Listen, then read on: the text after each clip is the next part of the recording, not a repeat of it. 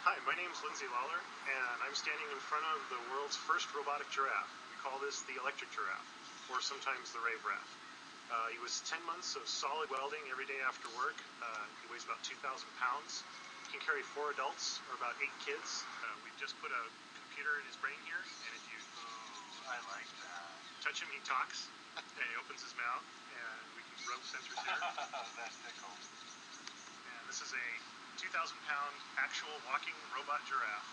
Totally goes up and down, head goes up and down for us. And we take him to the deserts of Burning Man. It's a great big art project that we put together here. This is just phase 1 of what we're doing. Giraffes are legendary for having an extremely long tongue.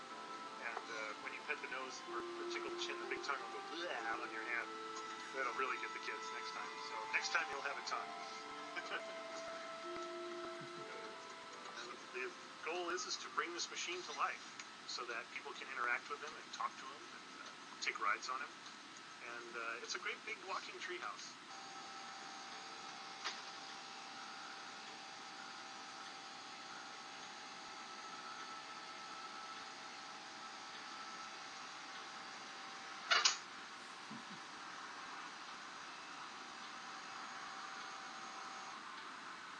There he is. He's about 17 feet tall.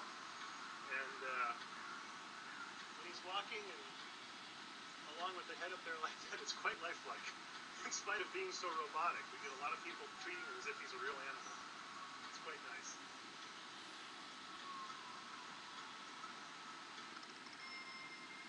นะครับ